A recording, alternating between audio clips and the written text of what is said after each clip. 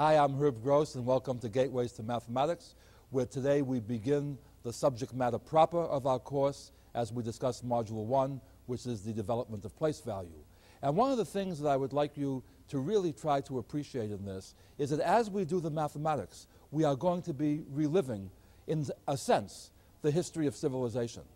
In our preface lecture, we talked about how different languages use different names for different objects, or for the same object. But basically what we didn't discuss was how did language come about in the first place? How were words chosen? How did we learn to communicate? The reason I bring this up is that basically throughout all of life, what we do is we talk about concepts, but all we see are words. And I'm going to talk about that throughout the course as we go along. It reminds me of the story of the little boy in Sunday school who said to the teacher, and Adam and Eve called the animal a hippopotamus because it looked just like one. Where do these names come from? How do we invent names? It's just an interesting concept. Think of something as simple as a pen. How could you even define what a pen was if there were no words invented yet?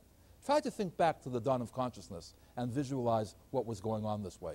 And the amazing thing is that once you invent a language, and we call these arbitrary or artificial languages, once you invent them, to the person who knows them, you can transmit tremendous sensations.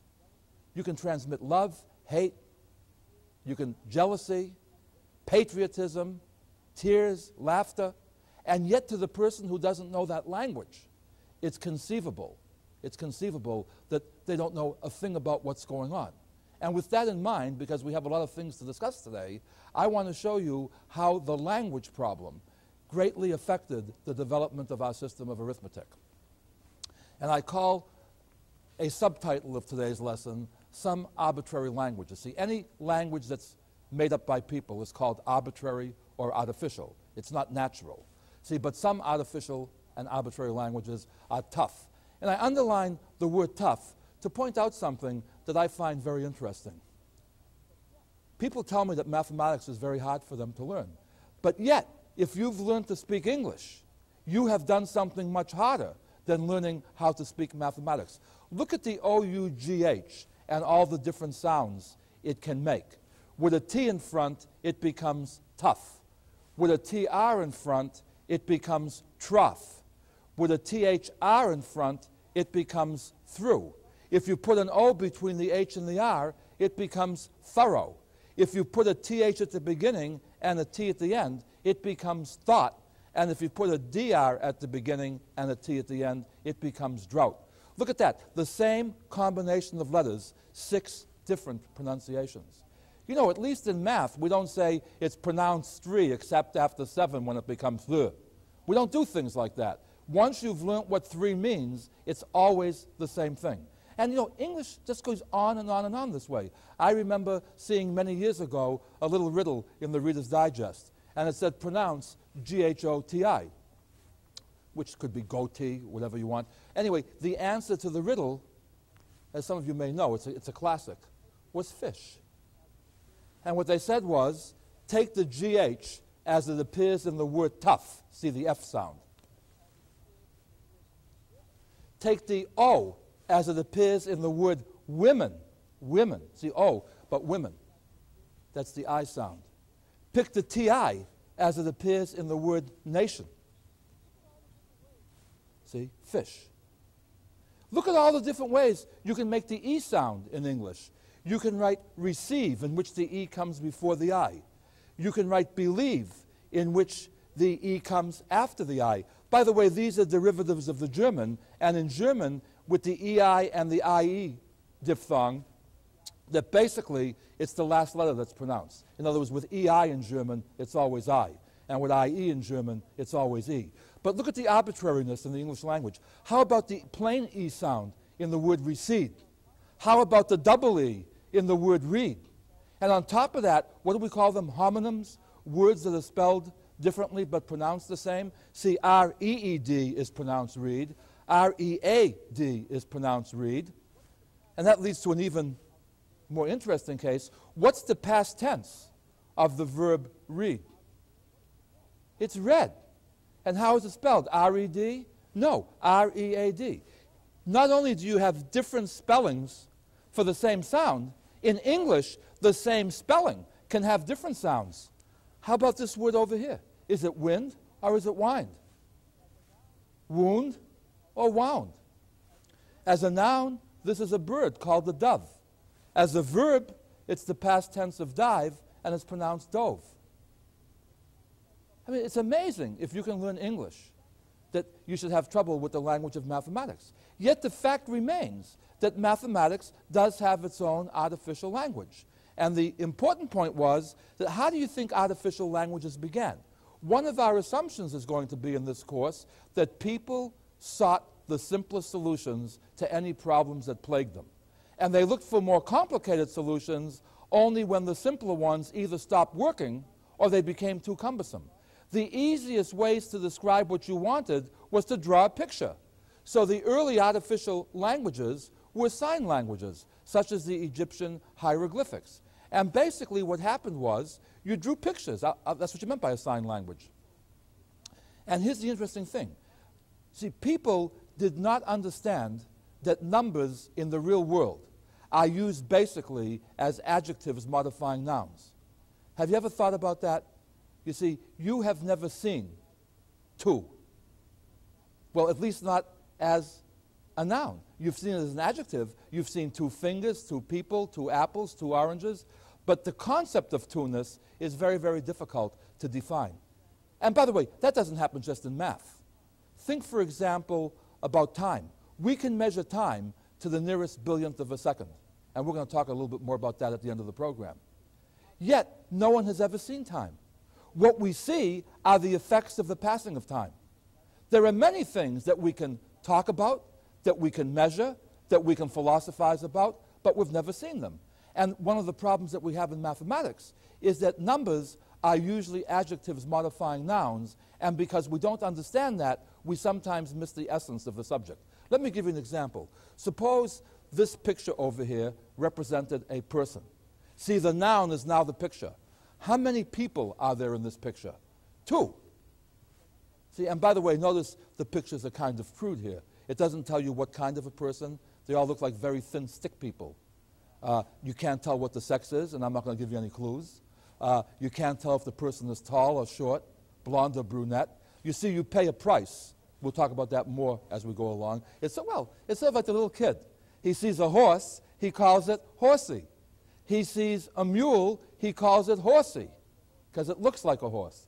He sees a zebra, he calls it a horsey in fancy striped pajamas. But basically, the word horsey means a whole bunch of things to the kid.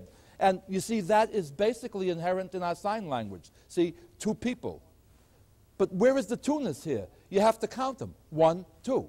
See, what's over here? I've used different colors to indicate that people recognize these as different things. This is 2, well, I'll call them apples. They might be oranges, they might be pomegranates, they might be anything. But this is going to be the picture for an apple. So here I have 2 people, here I have 2 apples. The part that's interesting is, in both cases, the adjective is the same. But you see, the 2 apples don't look like the 2 people. Here I've drawn, I don't know what they are, let's call them doggies. I've drawn 2 doggies. And I've drawn them in blue because the doggies don't look like apples and they don't look like people. But where's the two-ness? I count them. 1, 2. And it took people a long time. And it sounds so obvious now. But you know, it took a long time before somebody came around and said, why can't we just assume that the adjective has to be given, but the noun can be implicit? In other words, if we're talking about people, 2 will be understood to modify people. If we're talking about cows, 2 will modify cows. And what they discovered was they would draw a line called a tally mark, 1 for each object. So whether you were talking about 2 people, 2 apples, or 2 doggies, you made 2 tally marks. See, that was abstract. You had no way of knowing what was being represented now by the tally marks. And as so often happens, once you make an innovation, problems arise. Look, for example, at the person who's counting his doggies. We'll call them sheep in this case. Okay? One person has this many sheep, the other person has this many sheep. Who has more sheep and how many more? Don't go by which line is the wider, because notice that these are closer together. And pretend that you can't count. Remember, we're back at the dawn of consciousness. How could you decide which of these 2 represented the greater number if you couldn't count? you do what little kids do. They say, one for me, one for you. One for me, one for you. One for me, one for you. And by the way, if this sounds too childish, I'll give you the college-level terminology for this. And that's called, we make a one-to-one correspondence. Kids are funny that way. You say to a little kid, take half of the candy, he doesn't know what that means. But if you say one for me, one for you, one for me, one for you, that he understands very well. So we keep on going this way. One for me, one for you, one for me, one for you. One for the top, one for the bottom, one for the top, one for the bottom, top, bottom, top, bottom. And if this sounds monotonous, it's supposed to be, because it's a difficult procedure. When I get all through, notice that I've done what? I've crossed out all of the tally marks on the top line, but I still have what? 2 tally marks left on the bottom line. Therefore, the bottom line had 2 more tally marks than the top line. And by the way, that is a genuine way of counting. Suppose I have a room filled with chairs, and a whole bunch of people walk in, and they all sit down with only one person to a chair, all right? When all the people are seated, let's suppose there are still some empty chairs. Without counting, I know that there were more chairs than people. See, because some of the chairs are empty, but everybody's sitting down. If everybody's seated in the chair, but some people are still standing, I have more people than chairs. And if everybody is seated in one chair, each person to a chair, and no chairs are empty, then I know what? I don't know how many people I have, I don't know how many chairs I have, but I know I have as many people as there are chairs. And that's the primitive version of counting, okay? But you see, what started to happen over here is even relatively small numbers became cumbersome. And let me show you some things that happened throughout history. If you have 200 cows, what do you call that collection usually? What's the name given for a bunch of cows? It's called a herd. So 200 cows is called a herd. What if you had 431 cows? That's still called a herd. See, a herd is a lot of bull. No, a lot of cows, okay? Now, what if you have 431 sheep? You don't call that a herd because sheep don't look like cows. You call that a flock. You don't call the guy who takes care of them a sheep flocker, but that's another story. In any event, look at how we do this with a whole bunch of things. Think of this. What did we talk about? Notice that when we have a lot, not only is it difficult to count, but we pick a different adjective depending on what we're counting. For example, we talk about a colony of elephants, a pride of lions, a bevy of geese, a school of fish, a swarm of bees, an army of ants. You see the kind of language that we have this way? And so what was the next innovation? People discovered that they had, in general, 10 fingers.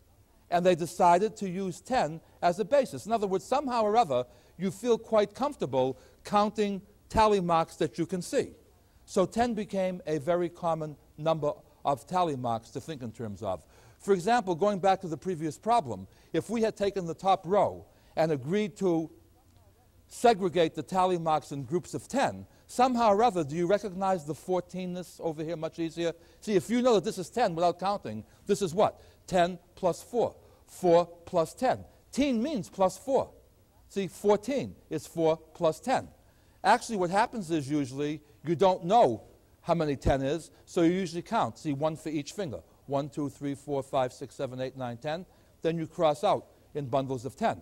After a while, the Romans came up with a very interesting abstraction. They said, if you're going to cross out the 10 tally marks, why bother drawing them in the first place? If you're going to cross them out, why not just use the crossing out symbol to stand for 10? So now 14 became written this way. It was an elongated X and 4 tally marks. The Romans' next innovation, which was not that major, was they said, hey, this looks very much like a letter in our alphabet. So what they did was they contracted the crossing out symbol into the letter X. So X stood for 10. Now, I suspect that almost everybody watching this, either through grade school or watching what date the movie was made, knows that X stands for 10. Okay? What you may not realize is the beauty of this abstraction. There is no possible way of looking at the X and guessing that it stands for 10. For example, if I write down XXX, the one thing you can tell me for sure is that there are 3 X's. But unless I tell you that the X stands for 10, you don't know that that's 3 10s. You see, this is a major step forward. For the first time, a symbol does not look like the number it stands for. In other words, with the tally marks, you could count the adjective. With the X, you have to know that it stands for 10. For example, if we were born with, suppose we decided to count with only one hand, then the X might have stood for 5, in which case this would still be 3 X's, but now X would stand for what now? 5s. You see, it wouldn't be 3 10s, it would be 3 5s. So, for example, what the Romans were now able to do is look at this expression over here. See, the nouns are visible, the X's and the I's. The adjectives are implicit, you have to count them. See, what do I have here? 2 X's and 4 I's. X stands for 10, we've memorized that. That's 2 10s and 4 1s, that's 24. That's a lot more complicated than the way we write it, but remember, when you want to see what a society contributed to civilization, you don't judge them by what comes later. You judge them by what was happening before. What improvement did they make? And remember, before these symbols were invented, how would you indicate 24? You would have to write 24 separate tally marks. You see the improvement this way? Now what happened was the Romans decided they had hold of a good thing. Why keep more than 9 of any denomination? When we get too many X's, why can't we trade them in for something else? And so what they said was, we're going to use 10 as a trade-in system. And by the way, that's where the word decimal comes from. Dec is 10. Decum is 10 in Latin. So that's where the word decimal comes from. The word dime is a corruption of the word decimal. See, dime is a tenth of a dollar, 10 dimes to a dollar. But what they did was they took the letter C, that comes from the Latin word centum, which stands for 100, like the word century, right? Per cent, 100 cents to a dollar, per cent is per 100. A centurion, which was one of 100 elite Roman soldiers. You see, so 10 X's became replaced by a C, and since 10 tens is 100, C was the symbol for 100. And how do you learn that? You memorize it. And you say, well, how am I supposed to memorize all that? How did you memorize all the different ways to pronounce O-U-G-H and all the E sounds and make fish out of G-H-O-T-I? That's what we're doing here. You see, so now if you made 3 C's, this is interesting. The 3 C's don't look like the 3 X's that we just had before. But notice that the adjective 3 is the same. See, only now, see, before when you wrote this, the 3 modified tens. Now the 3 modifies hundreds. See, counting them gives you the adjective, the picture gives you the noun. So now when I write down something like this, how do I read it? I have 4 C's, 3 X's, and 2 I's. Now I've memorized that C stands for 100, X stands for 10, I stands for 1. This is 432, which is a tremendous improvement over having to write 432 tally marks. Do you see how this thing is working? Little innovations at a time. Now when they came to 10 C's, they decided, well, we'll make up a new letter. The Latin word for 1,000 was millum. That's where the word millimeter comes from, milligram, 1,000th of, okay? So M became known as the symbol for 10 C's. Since each C was 100, 10 C's were 1,000. See, now what happens is, when I draw the 3 M's over here, the adjective 3 is the same, but now it modifies what? 3,000. Say, I don't know if I'm making this clear to you, but in a sense, whether I draw 3 M's, 3 C's, or 3 X's, it's sort of like talking about herds, flocks, and bevies. In other words, the adjective is the same, but the noun becomes different because I'm talking about different denominations. But see how visible the adjective is over here? So for example, if I write down 4 M's, 3 C's, 2 X's, and an I, that's what? 1, 2, 3, 4, 4,321, which is a tremendous improvement over 4,321 tally marks. By the way, as I tell you this story, you get the feeling that progress was very, very smooth. Let me point out to you that sometimes there were modern changes made in an era that didn't help things, and you only could look back at it later to see what really happened. I call this hindsight is better than foresight by a darn sight, or newer isn't always better. That's another common mistake we make today. If we replace something by something new, we automatically assume that newer means better. and it's not always true. Let me show you a few of the things that the Romans did. For one thing, as we mentioned in our preface lecture, they noticed that half of the symbol x looked like the letter v. So they said what? Since half of x is v, half of the numeral x is the numeral v, half of the number 10 will become the number 5. So v denoted 5. And so now, rather than write 16 as an x and 6 i's, they wrote an x, a v, and an I. See, that was now 16. But you see, even though this was more compact, do you notice that this destroys the decimal property? See, up until now, it's always been what? 10 of one denomination equals 1 of the next higher denomination. But now it's what? 2 v's equal an x. That's what makes the English system of measurement so difficult. You have to memorize too many conversion factors. See, 12 inches to a foot, but 3 feet to a yard, and 1,760 yards to a mile. You see, these things become very, very cumbersome. The other thing that the Romans did to try to make things easier, and it made a mess out of things, was what we call the subtractive property. See, what the Romans said was, if you put a noun of a smaller denomination in front of one of a larger denomination, it means you subtract it. In other words, since x stands for 10 and c stands for 100, by putting the 10 in front of the 100, you read it as 100 minus 10. Sort of like saying 10 minutes before 6. Versus if you put the x after the c, then it's read as 110. See, it's like 10 minutes before 6 versus 10 minutes after 6. But you see, what made this thing difficult is that a c is always 100, an x is always 10. Why should the addition or subtraction depend on the placement? You see, what happens is, in terms of money, if you have a $100 bill and a $10 bill, it's still $110 whether you count the $10 bill first or whether you count the $100 bill first. So these were some of the problems we were running into. Now, why did people make a change? In other words, granted that newer doesn't mean better, there must be a reason why people want something new. For example, if a kid has never eaten carrots and has only eaten peas and says, I want carrots, you don't say, how come you want carrots? You've never tasted them. You say, well, since the only thing the kid has ever tasted is peas and he doesn't know what carrots taste like, it must mean that he wants something other than peas. So you give him spinach and he says the carrots are good. Or the carrots are still not good, whatever it happens to be. You see, what the Romans were really trying to do was to find a system to still make it easier to count. And the Egyptians had earlier come up with a system very, very similar to the Romans. See, I started with the Romans, even though the Egyptian is older, because the Roman system is the one you're probably more familiar with. What the Egyptians did was they recognized patterns. In other words, they didn't put symbols for 5, like V. What they did was, when they counted, they recognized that it was very easy to keep track of 3 or 4 at a time. So when they wanted to write 4, they would write, notice the psychological effect here, the 2 rows of 2 versus 1 row of 4. You notice that somehow you look at this and you can see the 5-ness much more readily than if all 5 were in a row. See 5, 6, 7, 8, 9. Do you notice how different 8 and 9 look this way?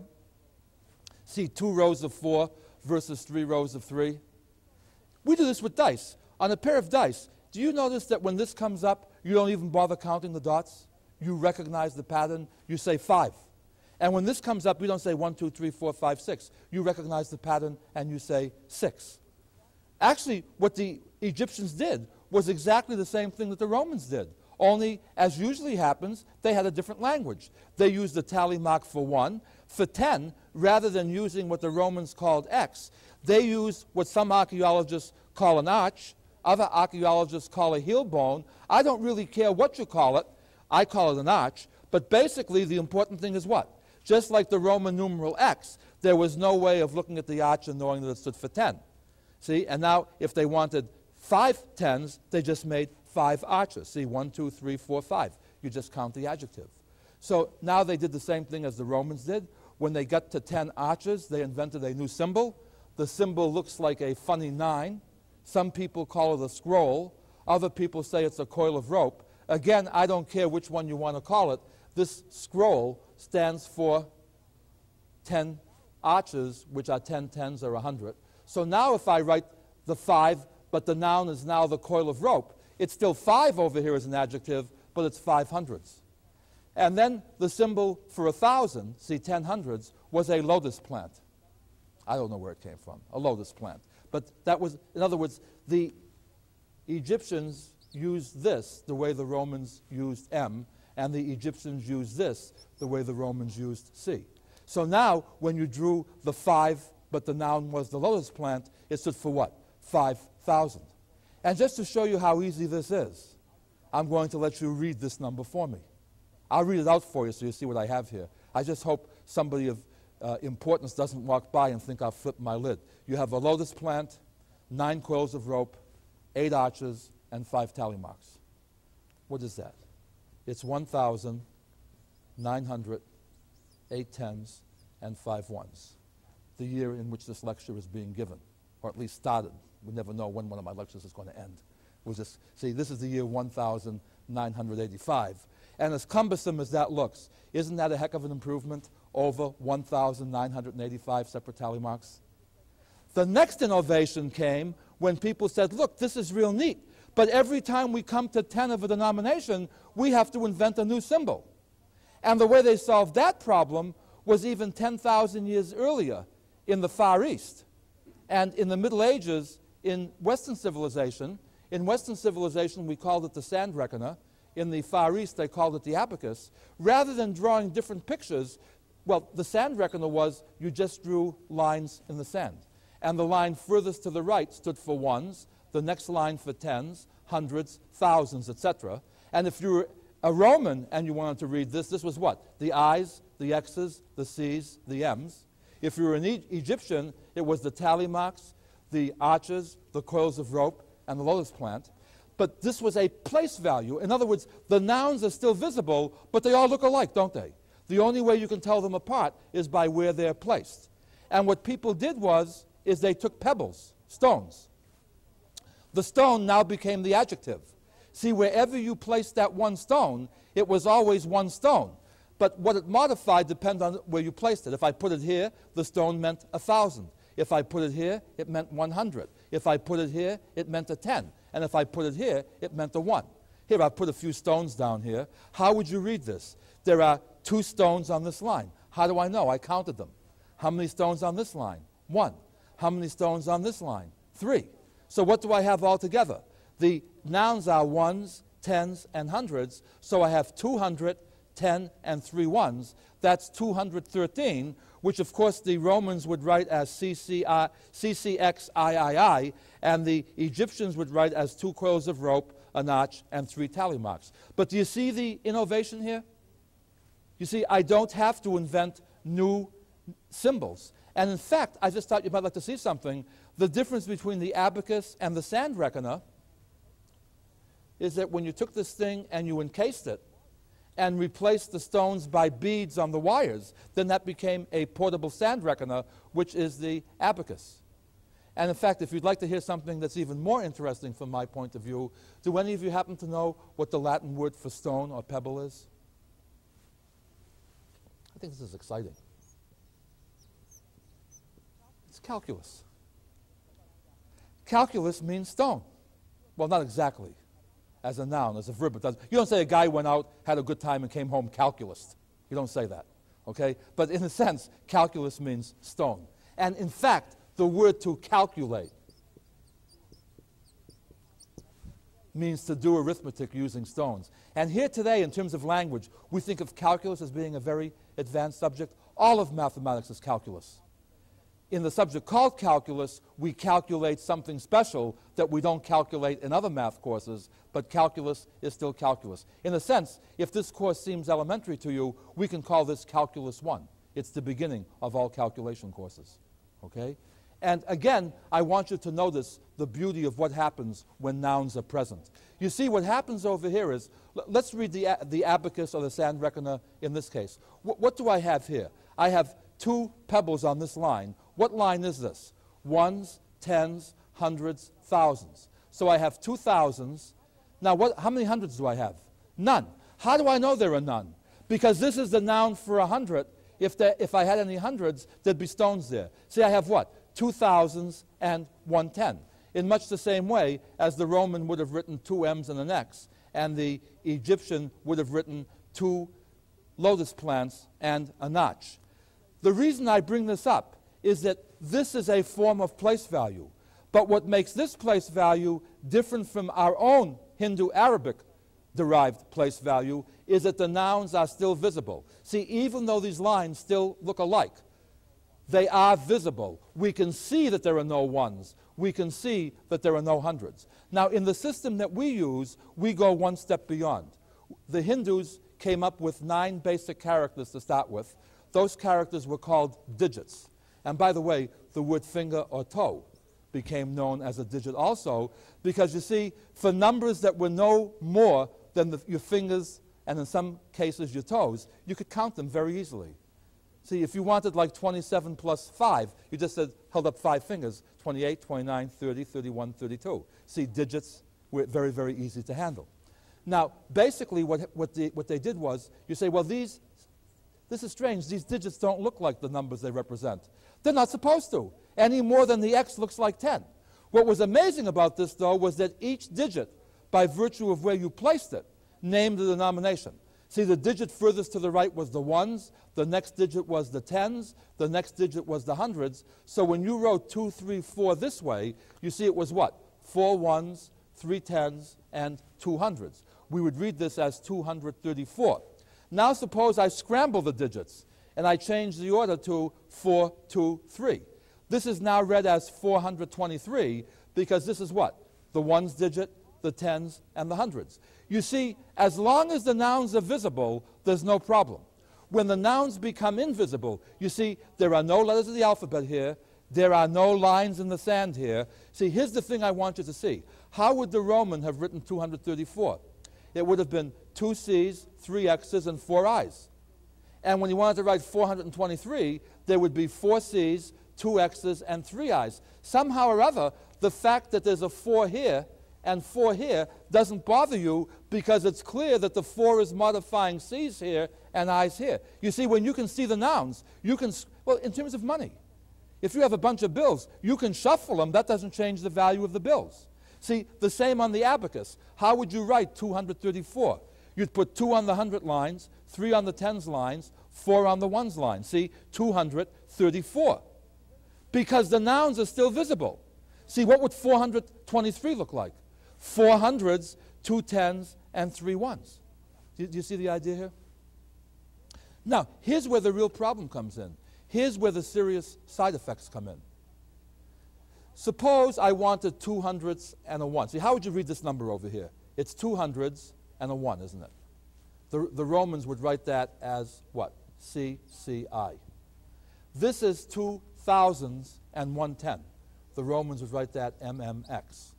This is 2 hundreds and a 10. That's 2 C's and an X. This is 2 thousands and a 1. That's MMI. As you look at the Roman numerals here, is there any danger, if you know the Roman numerals, of confusing these? No, because the nouns are visible. You know that there are no 10s here, because the noun for 10 is X, and there are no X's here. You know that there are no hundreds here, because the noun for 100 is C, and there's no C here. The problem comes up in our place value system. How would you write these numbers if you left the nouns out? What are you going to say? I have 2 hundreds, I'll skip the tens place, and I have a 1. I have 2 thousands, I'll skip the hundreds place, I have a 10 and no ones. I have 2 hundreds and 1 10, and I have 2 thousands, no hundreds, no tens, and a 1. Do you see how confusing this looks? What we have to do is, because the only way we can tell what the noun is by where the digit is placed, we have to give an indication of what nouns are being skipped. So over here you say what? I have a 1, skip the tens and 2 hundreds. I have no ones, a 10, no hundreds, and 2 thousands. See? I have no ones, a 10, and 2 hundreds. I have a 1, no tens, no hundreds, and 2 thousands. And the symbol that we invented to take the place of the placeholder was what we call a 0. And you see, 0 becomes the 10th Hindu-Arabic symbol. See, 0 is the 10th Hindu-Arabic digit. It's a placeholder used when there are none of a denomination. And why is that? Because up until place value, the nouns were always visible, so the absence of the noun meant that you had none of that denomination. Let me show you an even worse problem over here. How much is this number here? I put it in quotation marks on purpose to make a point. This number looks like 213.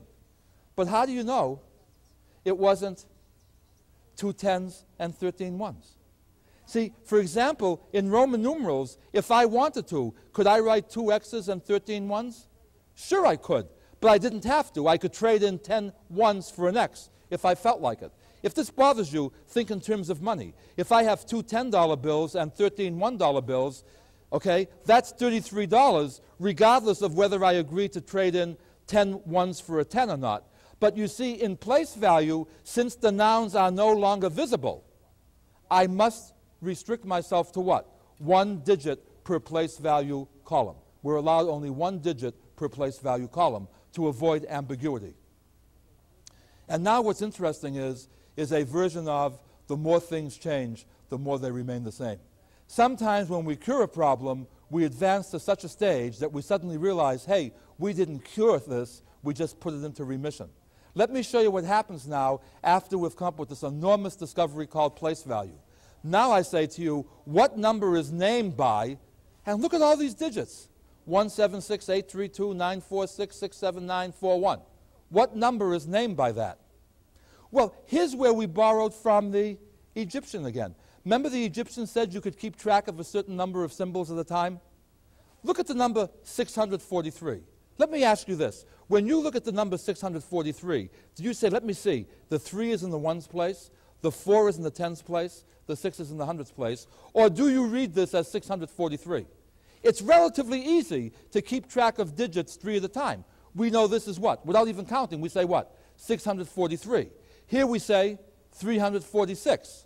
See, we're used to 1s, 10s, and 100s with no troubles at all. And notice that with 1s, 10s, and 100s, without using more than 9 of any denomination, you can get up to what? 999.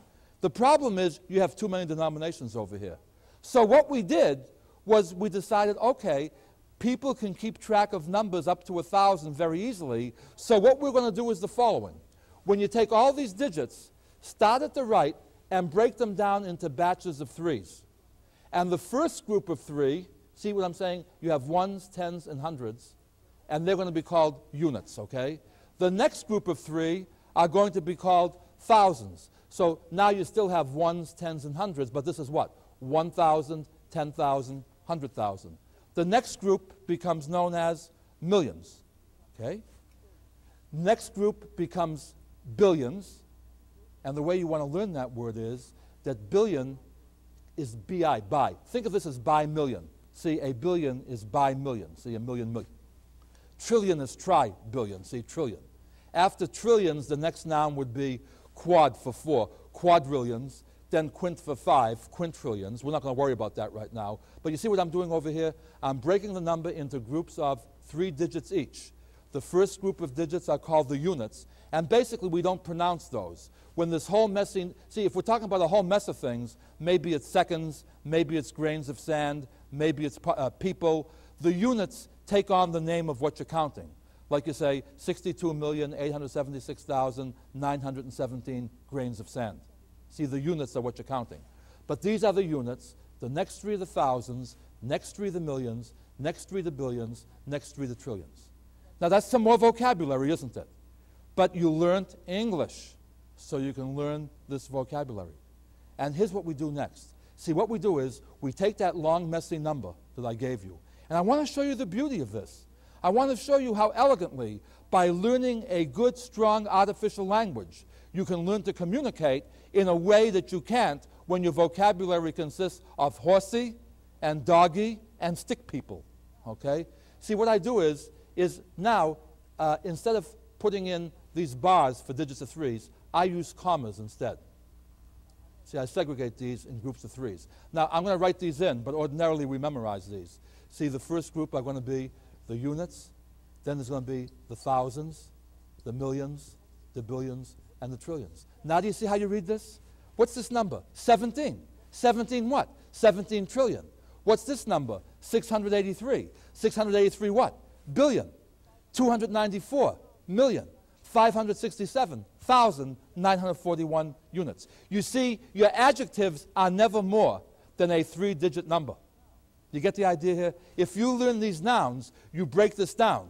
And in fact, you can do the thing in reverse. Suppose I say to you, write as a place value numeral, and this scares a lot of people. And I'm not even talking about people who have English as a second language, English as a first language too. 47,086,937,000. See, this is a game where we go after big fish. What are the nouns we're looking for in this game? Units, thousands, millions, billions. You see, ones, tens, and hundreds we don't go after. So what we look for are key words. Here's the word trillion. Here's the word billion. Here's the word thousand. What nouns, what adjectives modify these nouns? 47. Do we know how to write 47? Sure we do. What noun modifies billion? 86. Do we know how to write 86? Sure we do. And what noun modifies thousand? What adjective modifies thousand? 937. 937. See, we don't have to keep track of more than 3 digits at any one time. See, now what we do is we go back to this diagram over here, and we put in what the required numbers are. See, how many trillion do we have? 47. Remember, 7 ones and 4 tens. So we write 47 trillion. How many billions do we have? 86. So the 6 goes in the 1 billionths place. The 8 goes in the 10 billionths place. How many millions do we have? None. How do we know that? Because the noun millions was missing in the description. How many thousands did we have? 937. How many units did we have? None, because the problem ended after the word thousand. So in other words, this is what this looks like. But remember our agreement. What we're going to do is we are going to leave out these labels, we're going to leave out the dashes, and we're going to put commas in. The problem is, once we agree to do that, we no longer have a visible way of keeping track of our denominations. So every place where nothing was there, see, we don't have to put the 0 in here now because the blank is empty. But if I'm going to erase the blanks, I have to make sure I have placeholders in here. And so I write this now as what? 47 trillion, 86 billion, I'm skipping the millions, 937,000, period, no units. Don't write this. In other words, in this comma situation, there must always be 3 digits between commas, except of course at the very end, because there may not be enough. But I'm saying, as you're reading from left to right, between every pair of commas, there has to be 3 digits. You see, when I write this, I don't know whether the 8 is supposed to be in the hundredths place or in the tens place. See, how do I know? See, is this 860 or is it 86? So to indicate what I want here, I would put the 0 here. If I put the 0 here, that would have been 860 instead of 86. And don't omit blocks of zeros. Don't say, well, this is nothing, I'll just chop it off. Because look what happens if you chop this off. If I chop off these 3 zeros, as an adjective, this is still 47. But what's it modifying? Units, thousands, millions. What was this adjective supposed to be modifying? What was this adjective supposed to be modifying in the problem? You see, if I leave out the blocks of zeros, the 47 becomes millions when we were told it was supposed to be what? Trillions. See, the 47 is the same, but you don't know the number till you also know the noun. See, a yellow shirt doesn't look like a yellow boat, even though the adjective yellow means the same in both cases. The 47 is the same, whether you say 47 million or 47 trillion, but you need the noun in there. And then I write this little phrase here, and the beat goes on. Remember what started this whole problem? What started this whole problem was the tally marks became confusing to read. What happens now? Now we can deal with numbers that are so big that it becomes difficult to read the number of zeros. These are enormously large numbers, but just counting the zeros here is as complicated as counting the tally marks when we get started before. So we invent an even newer notation. What we do is to indicate that we're going to have a 1 followed by zeros, is we write a 10. That's called the base, all right? Then above the 10, we write a small 4. That's called the exponent. And this is read 10 to the 4th power, and it's called the 4th power of 10. And what this tells us is, and this is an easy way to remember it, circle the 0 and the 4. This indicates a 1 followed by 4 zeros. See, a 1 followed by 4 zeros. That would be 10,000. What would this number be? It's a 1 followed by no zeros. That's 1. What would this number be? It's a 1 followed by 1 0. That's 10. What's this number? It's read 10 to the second power. It's a 1 followed by 2 zeros. That's 100. Now we get into the heavy stuff. Remember we said the zeros were hard to keep track of? See, how would you read this number? It's 10 to the 13th power. That means what? A 1 followed by 13 zeros. So you put down the 1, put down 13 zeros. 1, 2, 3, 4, 5, 6, 7, 8, 9, 10, 11, 12, 13. Now you come back this way with your commas at every 3 digits. This is what? Units, thousands, millions, billions, trillions. This takes the place of having to write 10 trillion. And now, you know, the top number I wrote when we started this board was a 1 followed by 19 zeros. And see, how would you write that now? A 1 followed by 19 zeros is simply 10 to the 19th power. And a 1 followed by 22 zeros would be a 10 to the 22 power.